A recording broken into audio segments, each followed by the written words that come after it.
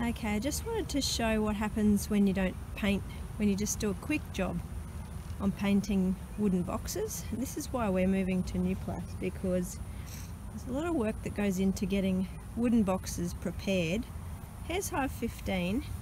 You can see that the rot, because the person I bought this off painted inside and outside, but just 2 coats, or 1 undercoat I think and 2 top coats maybe, and I didn't sort of know any better back then, and so I've just been using the boxes up. But this one's not even been in the field for a year and it's got rot all through there.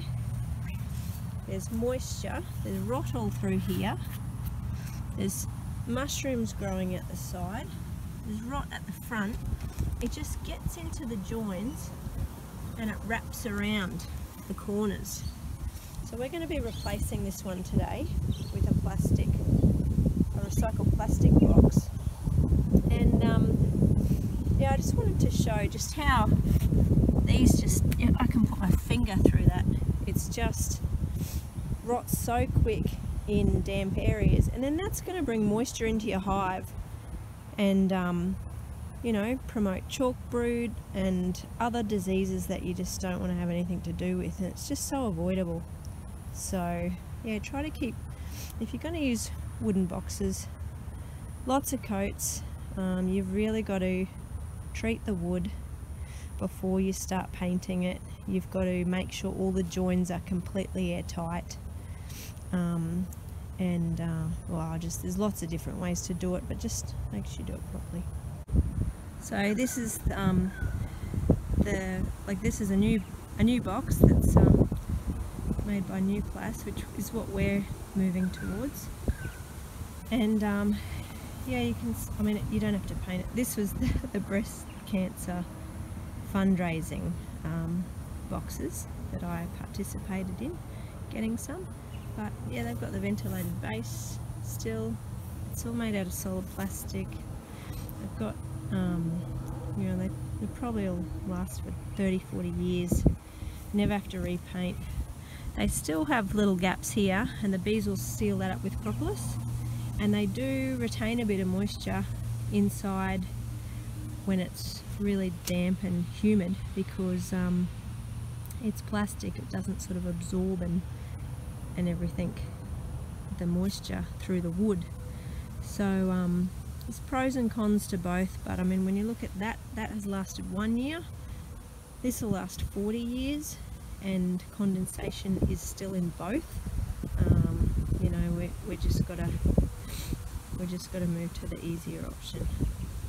And no maintenance of this box. Like literally 6 screws either end. Well, Craig's gone a bit overboard with putting a bit more in. But yeah, you can literally just screw them together in the field and just have a flat pack box carry around with you of supers and everything. Really good for storage, storing it in the car that way. Anyway, we like them, and I'm loving the pink ones. Alright, from when? From now. Hang on. Start. Go! Okay, I'll leave that in just because you're very cute. So, as I said before, this box is stuffed. So Craig's just transferring them over into their new home, and hopefully they will be breast cancer aware in their pink box. That pink box. And you can see, even when he's pulled the frame at the end out, a piece of the box from the inside stuck to the frame. Like it's just... There's a hole just here somewhere. Yeah, right there. That one. Yeah, it's just disintegrating. And like I said, that was a brand new box, and it's yeah, it's been in the field 1 year. So babe, if you were going to prepare a wooden box, what's your process? He does it differently. Everyone does it differently. Yes. So I treat my boxes with copper naphthenate. I wouldn't recommend everyone does it. It's a pretty nasty stuff. And there's a pretty big process you got to follow to keep everything safe. And you let it sit for a long time after that too. Yeah, I dip the boxes and then they sit for about 2 months before they get 4 coats of paint on them. And then you have to paint them every 3 years thereafter. And the boxes should last a lifetime because the copper is a treatment for the timber. Yeah.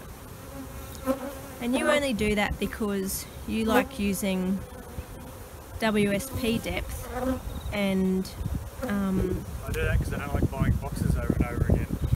well, that as well, but Nuplas doesn't make a WSP size, so you can't, well, the plastic hives don't come in a WSP size, so he does that just for those depth boxes, but he's using all the full depths as the recycled plastic as well.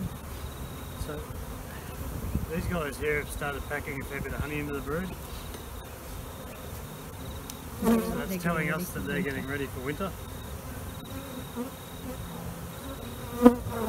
And through all the hives today we've hardly seen pretty much no new wax, which is also a sign that are starting to back off a bit. This one here will be our first time of the year that we start getting ready for winter, I think. Yeah. They've got 2 ideal supers. As you can see, there's not much activity in the supers. We're going to take we'll one pick off. the fullest frames out of these 2 supers, make one good super up, Yeah. and block it on top. And then they're winter ready. Winter ready. Right, here you can see it from the inside. See the seal just, moisture's just caught in the seal, in the joins.